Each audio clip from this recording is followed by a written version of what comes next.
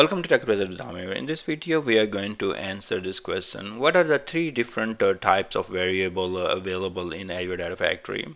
So variable is the object that can store some value for us while we are running our pipeline, and that value can be used at different places in the pipeline.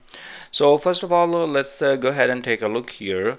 Now we are in the pipeline, and here we see the tab called the variables. Here we click new, and then we can provide the name of that variable. Now, depending on what type of information you need to save in this variable, you have this type.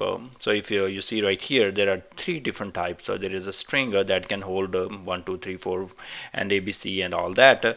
Now you have boolean, that's true and false values, and then there is array, so that can contain or hold multiple values, such as maybe list of names such as Amir, Shehzad, Raza. So those all list of names can be saved in an array.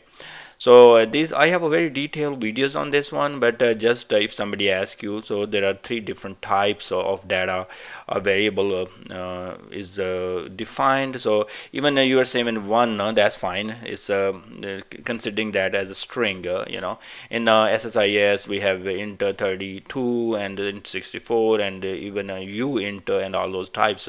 But here in Data Factory you have to just go with the string. You can save even number, or you can say name or whatever. So these are characters. Now with the boolean, you have you can it's going to be true and false values. Then you have array, and that is going to be something like Amir, comma Raza, and all those kind of things. So you can have multiple values saved there. You can watch my videos on these detailed variable types, how to use the variable, how to set the variable in the pipelines, and how to use it in different places in the different expressions in a pipeline as well. Thank you very much for watching. Please subscribe my channel, and I will see you guys in the next video.